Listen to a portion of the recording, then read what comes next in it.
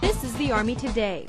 Come visit the largest American cemetery overseas in Binnerville, France. Michelle Michael reports. My name is Scott Desjardins, and I'm the Assistant Superintendent for the Meuse-Argonne American Military Cemetery in Romainges-sur-Montfaucon, France. I can't believe they pay me to do it. I wake up to this every morning. I get a great feeling when I can get a picture for a next of kin. Here's the soldier right here, Private Henry Winter, who died on October 6, 1918, so it was exactly 90 years ago.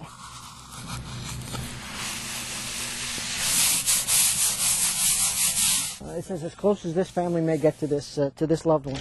We're going to take the photo from two angles. We made a promise to these people in 1930. There are 14,246 buried here and another 956 on the wall of the missing.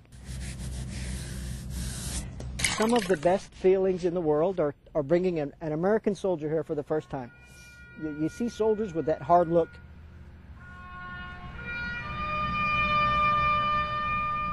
They're not really sure if what they did was the right thing or if they're going to be respected, and this is just a way to show them that we love what they do, and we're going to honor that until for as long as we can.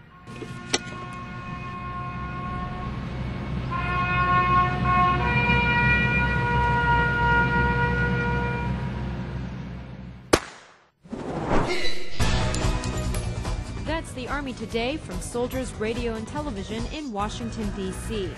For all the latest military news and information, log on to the Army's homepage.